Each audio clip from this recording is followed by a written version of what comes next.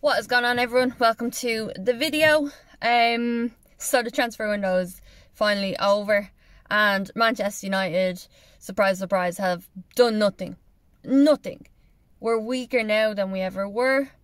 Coming into the start of the transfer window, I really did expect at least someone coming in.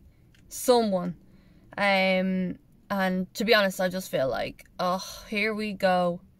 Here we bloody go. And not in a Fabrizio Romano way, in the total opposite way. We've lost Martial to Sevilla, who I understand why he went. Right now I feel like, oh God, we're probably going to miss him. We're probably going to need him. And yeah, we've lost like players on loan. You know, Amad Diallo went to Rangers, scored 4 minutes into his debut, which is incredible. But we've also, you know, we have problems now and we need to fill. Jesse Lingard did not leave. I really thought he would, but obviously what happened over the weekend, it was very, very hard to let him go, even though Ralph Ragnick told him, gave him his blessing, you can leave. Jesse was told he could leave before, and, you know, but it's not up to them, really, is it? The board are keeping Jesse. And instead of signing someone and getting those players in that we need, like a CDM,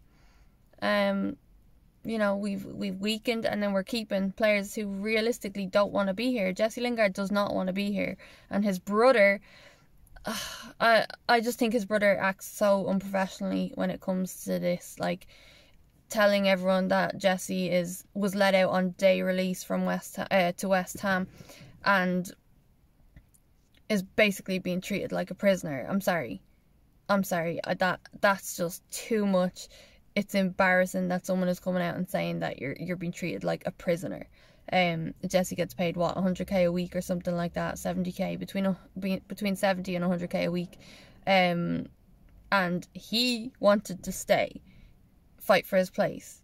Obviously Ollie told him different, and he was told he'll get time, but he wanted to play with Ronaldo, and now, you know, it's all come back, and he's running his contract down, and the club are well in their rights to say, oh, you're running your contract down, okay, fair enough, you'll stay here, that's it, we're not going to get any money for you, but you'll stay here, you'll go on a free. And in fairness, I don't like players running their contracts down, but then again, I don't like the way Manchester United treat their players. For example, Ander Herrera is one of the prime examples. You know, they leave it till last minute, and then the players just feel like they're being treated badly, and not prison badly, which is very OTT when it comes to Lingard's brother saying that. But look, they really need to handle their business better. And that's for sure. In all senses, the transfer window, getting players under contracts, they need to stop overpaying players, because it is disgusting how much some of our players get paid. It's disgusting, and the younger ones as well. I don't know who thinks it's okay to be handing young players massive wages every week. Like, it's not good for anyone. It is not good for anyone.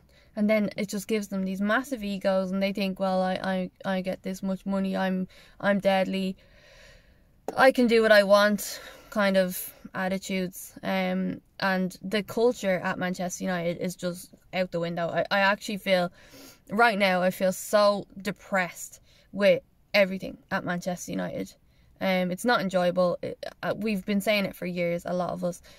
It's so hard to love this bunch of players. I adore Bruno Fernandes. I adore him. And, you know, he shows what it means to play for Manchester United. Even, you know, and Ronaldo and stuff like that. But you've got other people that just make it so hard to love them. And then the way the club is ran again, it's just ran into the shit. It's an absolute disgrace. So, yeah, I'm really depressed with the transfer window and the fact that we haven't got anyone in. We've weakened. We're in trouble. We are in trouble, and we need help. But yeah, guys, let me know your thoughts on that, and I will talk to you in the next video.